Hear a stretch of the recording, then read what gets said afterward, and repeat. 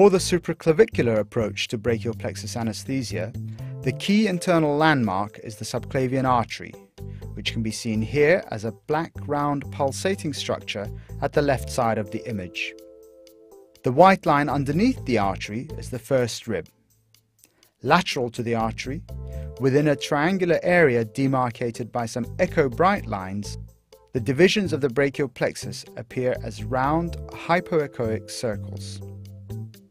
Note that the plexus lies at 1 to 2 centimeters depth only.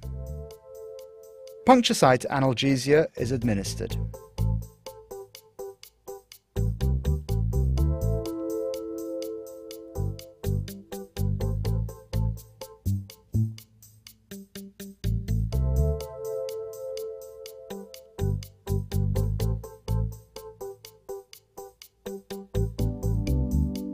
Note how the operator's hands are resting to maintain a stable ultrasound image and precise needle tip control.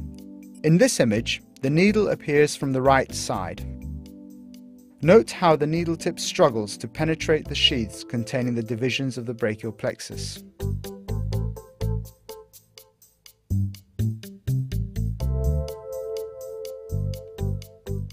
Small adjustments of probe angle and needle position optimize the needle visibility.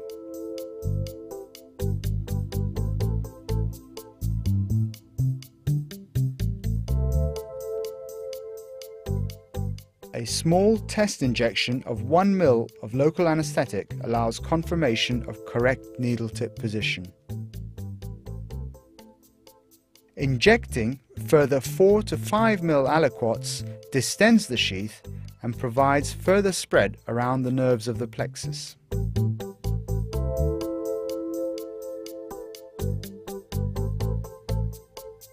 Failure to achieve local anesthetic spread around the C8 and T1 roots, which lie inferolateral to the artery, can lead to incomplete anesthesia.